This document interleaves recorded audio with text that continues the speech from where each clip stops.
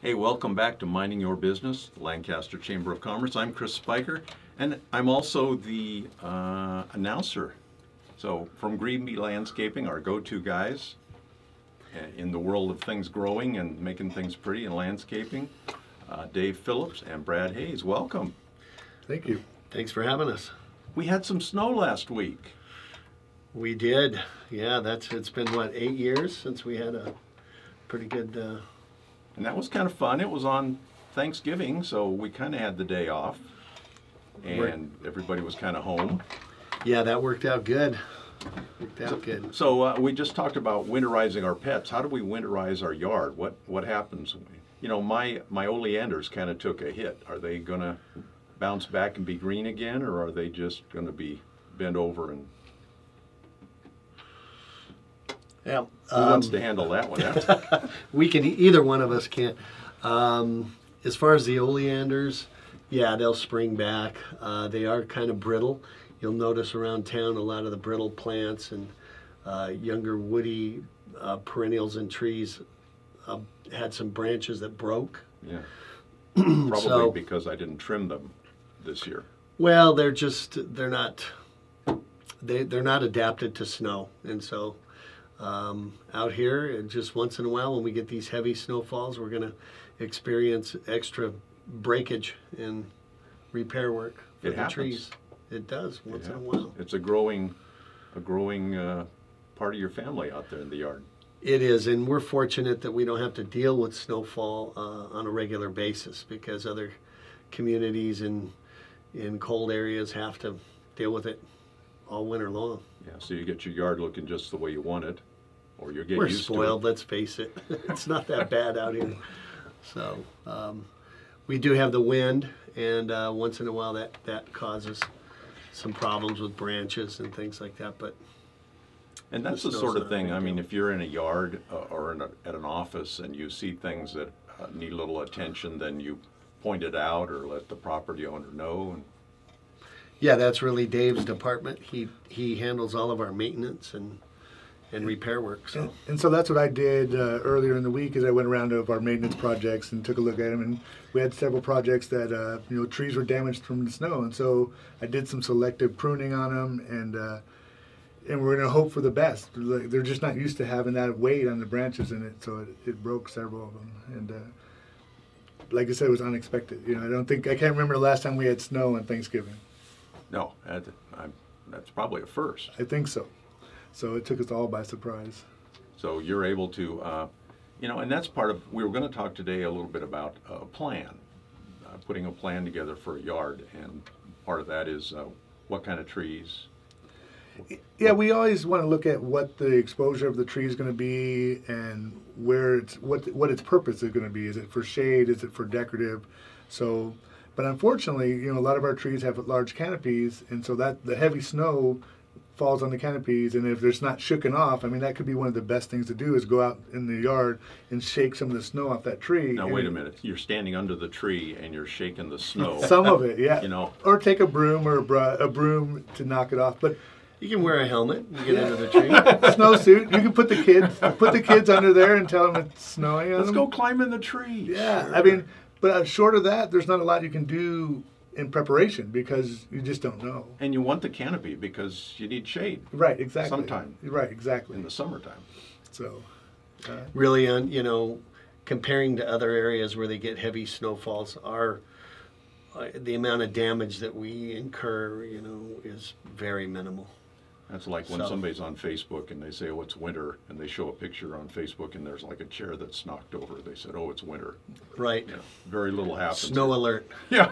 Major emergency. Not. But, so planning, if we were in an area where we had snowfall every year, we would plan for it. But we don't really plan for snow. It's really not worth it.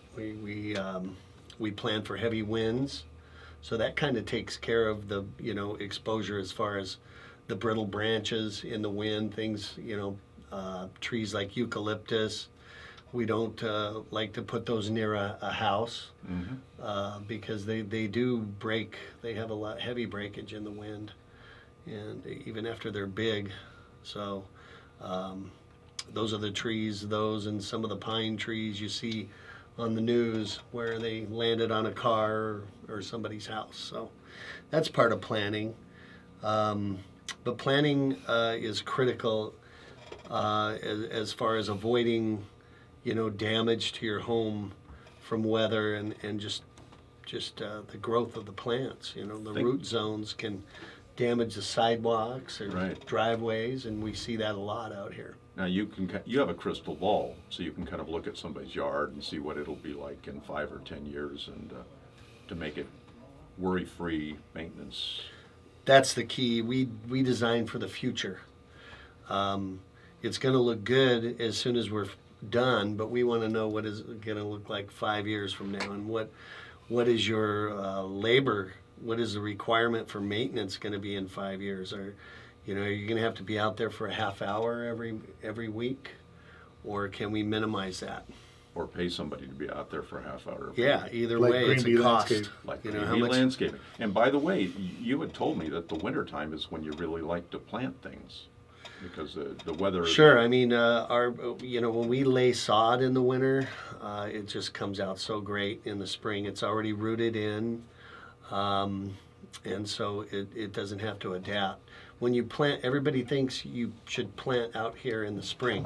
Right. That's when we're all out shopping, loading up our trucks with plants. The parking lots are full of plants for sale. Do those guys ever sell things that don't grow here? Those guys? Those big guys, those big stores.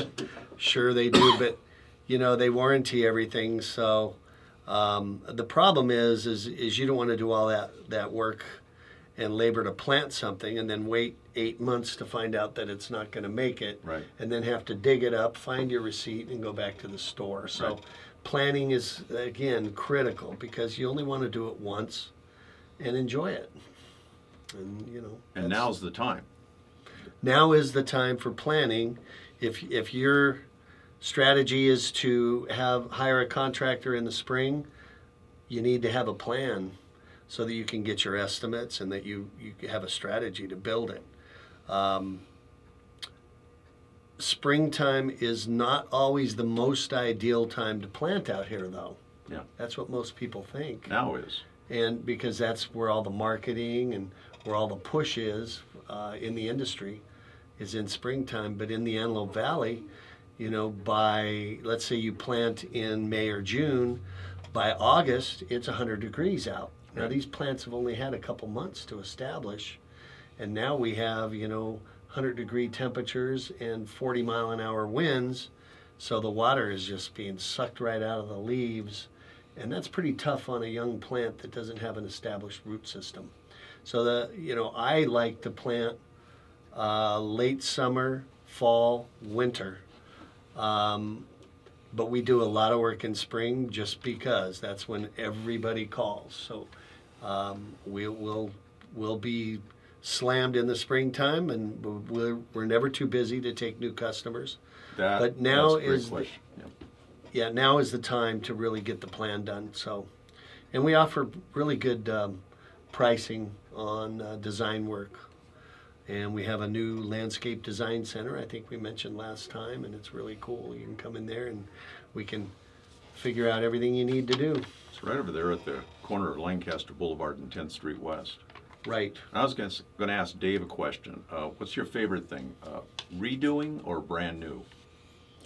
I think redoing, and the reason being is we can go in there and a homeowner has his house and they don't know what to do with it.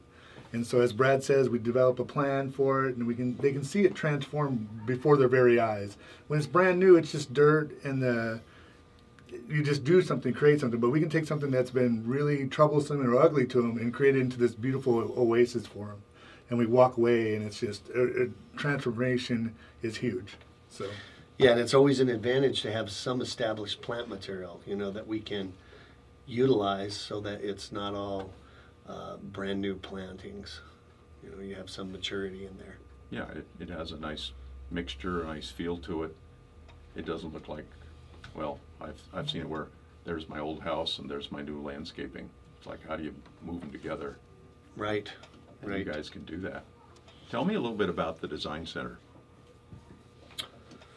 Well, we used to be the credit bureau, and there was a flower shop out there. I don't know how many of your listeners remember that. I remember that. But that's exactly where it's at. And so we went in there. The outside looks pretty much the same. We just finished a plan for the landscape, so that we're going to transform that.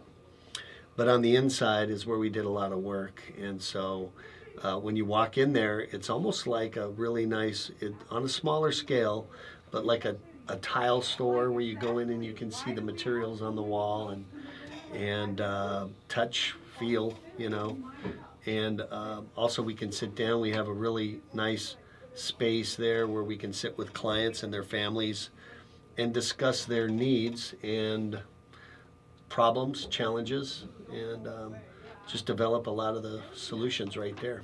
And you've been doing this. How did the two of you guys get together?